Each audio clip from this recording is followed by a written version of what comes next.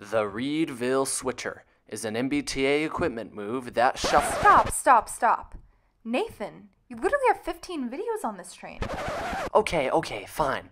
But quickly, for anyone who may not understand. Aw, come on. Readville switcher, MBTA equipment move, runs from South Station side to the North Station side 6 times per week. And I will never get over it. I swear this kid, oh my...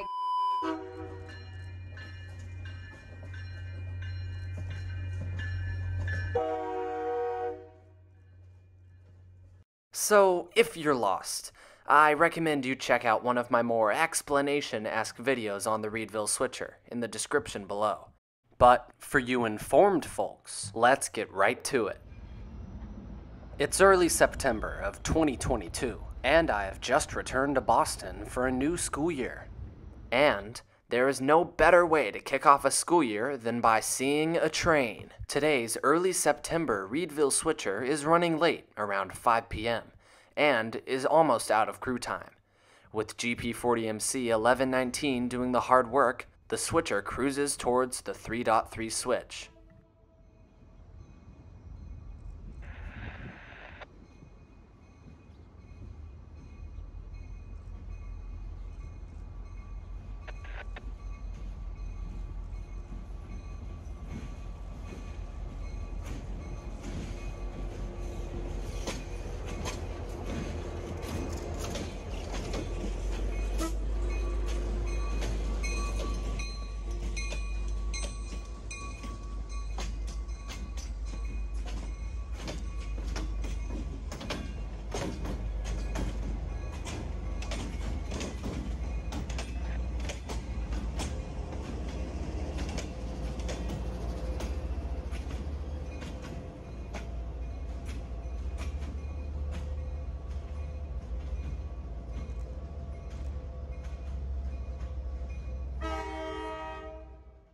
At the milepost 3.3 switch, which is the connection from the MBTA's Worcester line to the MBTA's Grand Junction branch, the Readville switcher waits for permission to unlock the switch. The milepost 3.3 switch is located under the busy I-90 overpass and can be viewed from a place I like to call the Lot E overlook. After receiving permission to enter the Worcester line, the conductor opens the switch. So they have permission to open up at 3.3 because their timer is good. Unlocks it. Unlocked. Now, the conductor signals to the crew that the switch is all set, giving them permission to back up onto the Worcester line. And there it is, the hand signal.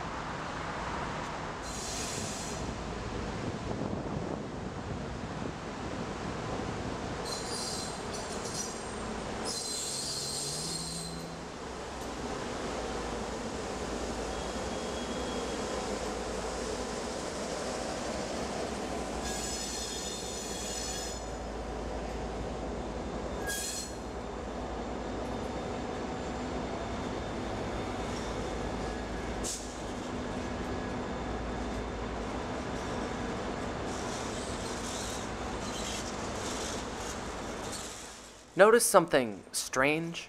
That's right, 1119 has gone silent. Due to some PTC issues, the crew decided to pull with the backwards HSP-46 2011 instead of performing the normal push operation.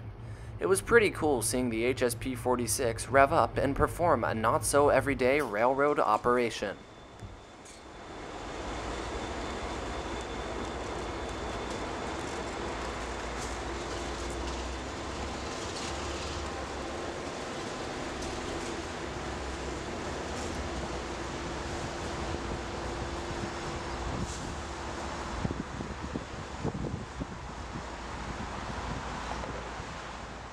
Exactly 1 week later, I was again fulfilling my duties as Mr. Readville switcher. Today's operation went a little something like this. The crew showed up for work around 9:30 in the morning, did some switching, ate some lunch, and left Readville for the Boston Engine Terminal. Once arriving at South Station, it was too late for them to cut in front of Amtrak P449.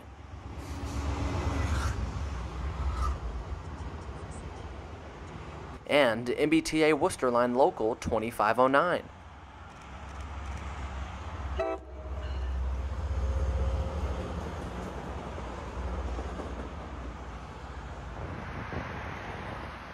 Here at the CP3 signals, they finally pass us, engines light.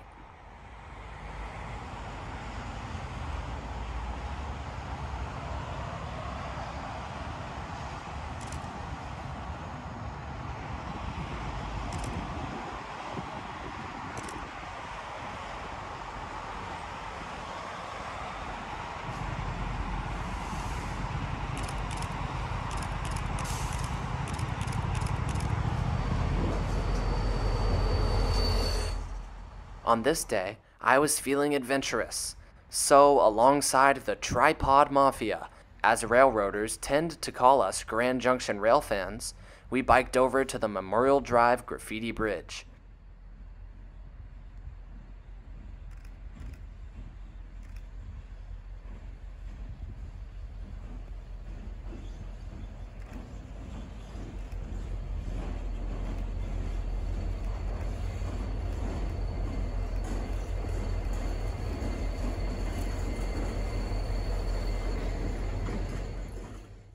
Hopping onto our blue bikes, we embarked on the chase of a lifetime. Because Albany Street parallels the Grand Junction, it makes it quite easy to chase trains here. It was pretty cool going faster than a real train.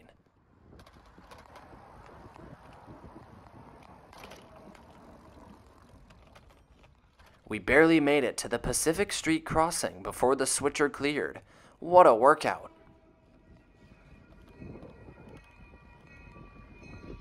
What's up, Maddie?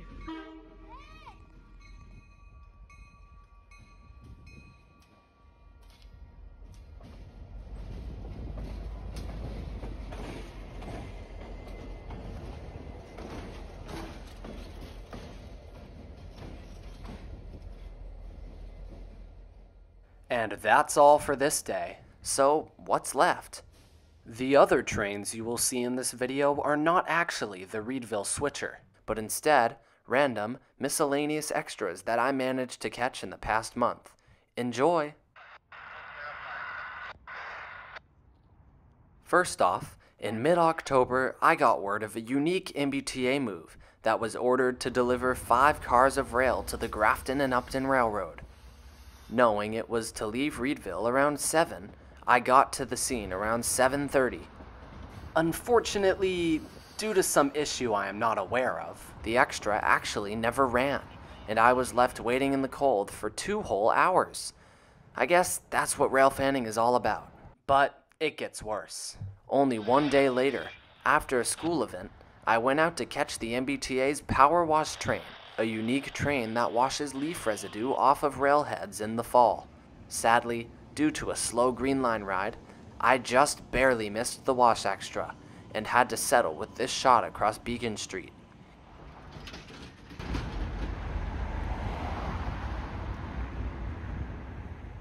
I guess that's another example of what rail fanning is all about. You don't always get exactly what you wish for. But fortunately for me, I still got lucky in the end. A couple of weeks after these 2 unfortunate events occurred, I was able to track down and catch the rescheduled MBTA rail train's return to Boston. This consisted of a light locomotive 1137, running long hood forward from Grafton. Seen here is MBTA 516, the train they would follow into Boston. And here is the rail train.